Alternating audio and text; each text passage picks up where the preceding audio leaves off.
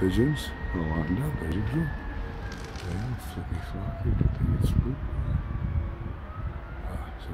Javon's doing his laundry. How nice. It's a commercial truck, they're not allowed to be parked on residential property overnight. It's not even registered in Nassau County. Look at the size of that thing.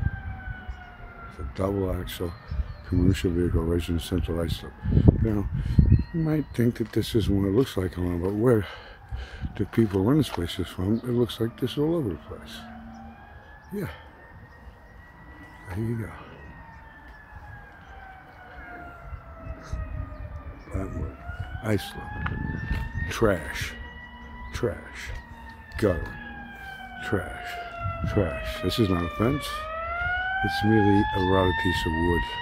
It's falling apart. They just won't repair it. Raise the government money on it. That's the sirens down Sunrise Highway. One love.